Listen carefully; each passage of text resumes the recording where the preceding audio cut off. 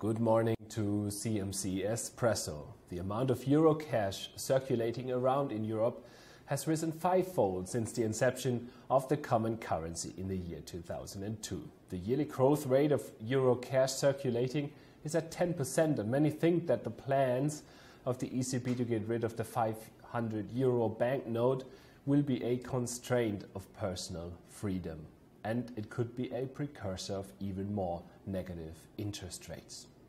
As we approach the midpoint of the earnings season, statistics from JP Morgan show 39% of companies having already reported in the US and 33% in Europe, 17% in Japan.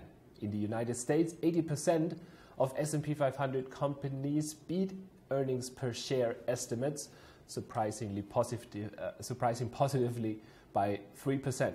The actual EPS is running at minus 8% year over year for the overall market and at minus 7% excluding the energy sector. In Europe, 57% of stock 600 companies beat EPS estimates, surprising positively by 4%. In Japan, the earnings season is at an earlier stage. So far, only 40% of companies beat EPS estimates, recording year-over-year growth of minus 11%. All in all, this has been a really dismal quarter, but bad news are good news for the markets. And as soon as the GDP numbers were coming out yesterday out of the US, showing that the US economy only grew half a percentage point in the first quarter, stocks were soaring. This was seen as a sign that the Fed is going to leave rates lower for longer.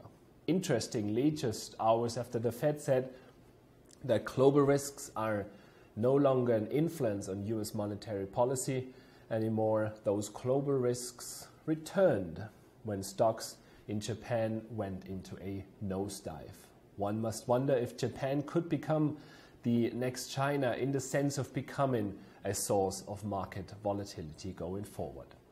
The Japanese economy has had 5 recessions in the past 7 years, and economics have done nothing so far to really improve the situation.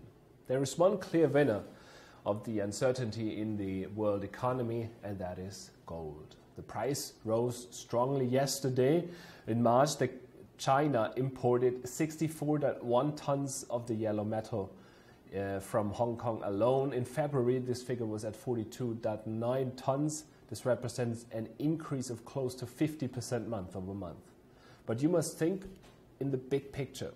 In 2015, global gold production was 3,000 tons or 250 tons per month. So in March, assuming output is the same, which should be, China imported 25% of all monthly global production. In addition, one must know that China is already the biggest gold producer in the world itself. If it has to import more gold, it should be taken very serious.